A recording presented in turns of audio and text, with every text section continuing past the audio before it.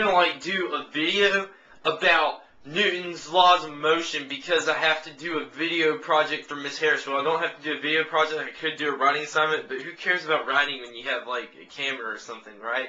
So I'm deciding to make a video. So what I'm gonna do is demonstrate Newton's like first law, second law, and third law of motion by extreme biking. So yeah. First off is Newton's first law of motion.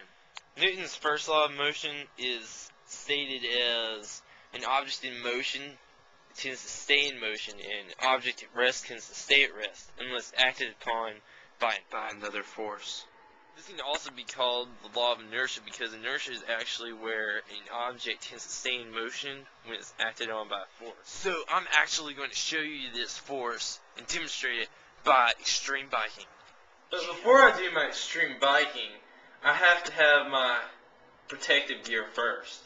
Like my awesome Pedro wig and these protective sunglasses so nothing doesn't get in my eyes.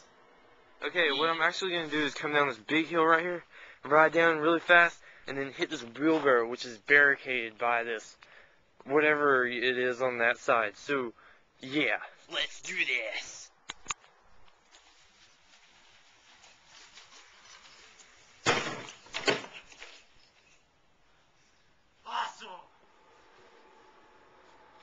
Whoa.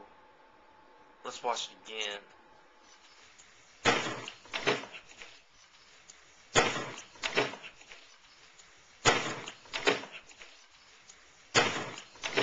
That was my example of Newton's first law. See how my body was like wanting to keep in motion even when I hit the wheelbarrow? So, yeah.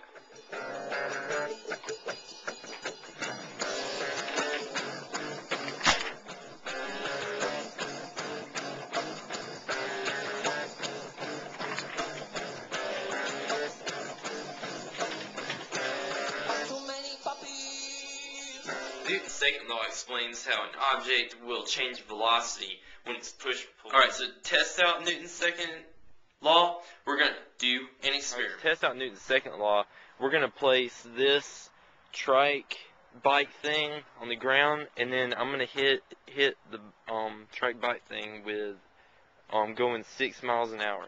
And then we're going to see the effects of that compared to the effects of this trike bike thing with more mass.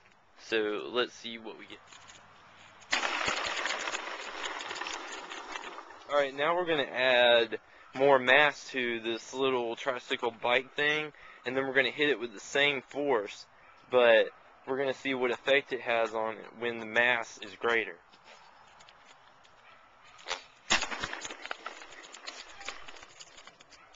Alright, you see how the bike trike thing with more mass went less farther than the bike with less mass?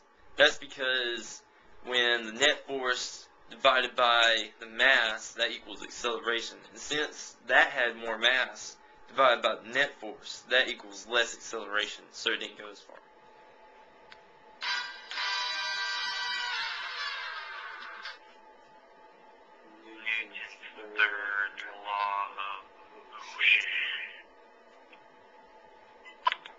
Alright, for Newton's third law, it's stated, for every action, there's an equal and opposite reaction. Alright, now to show you an example of Newton's third law, I'm going to show you what happened one day when I was just riding along, and then, there he was.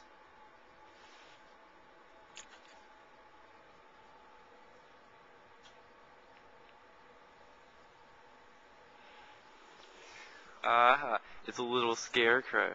I think I could probably run over it and go past it. He'll never get past me. What? No! I have to get past the scarecrow.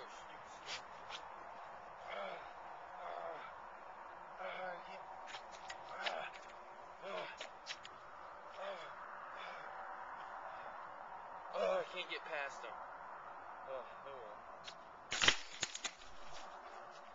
Forces always come in pairs, equal and opposite reaction force pairs. The size and the force of the bike equals the size and the force of the Scarecrow. But the direction of the force of the bike is opposite the direction of the force of the Scarecrow. But since neither the bike or the Scarecrow moved when the bike was trying to get past the Scarecrow, that means that their forces were balanced. We've done Newton's first law, we've done Newton's second law, and we've done Newton's third law of motion. You know what we do now? It's sandwich time.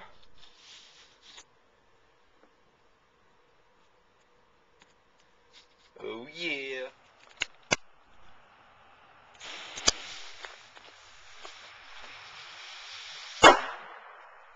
Well, I hope you like my project, but now it's the end. So, see ya.